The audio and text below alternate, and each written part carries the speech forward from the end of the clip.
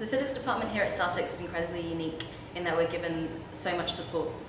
To start off with, we have the study spaces, and they vary in terms of socialness. So some study spaces are much more like a common room, and other ones are much more quiet. So you can get the right room that suits you for your work. I mean, you could always go to the library, but having this facility is really a massive courtesy by the department, and it's really useful. I could just turn up to one of the social study spaces, do a problem, and if I'm stuck, randomly say aloud, "Can somebody help me with this problem?" And someone from the year above will probably come over and help me. So it's a really useful feature of the department.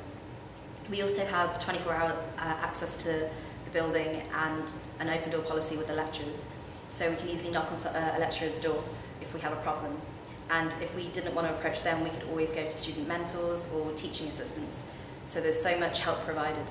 We also have a student kitchen, which is provided by the department as well, stocked with tea and coffee at all times, which is incredibly useful.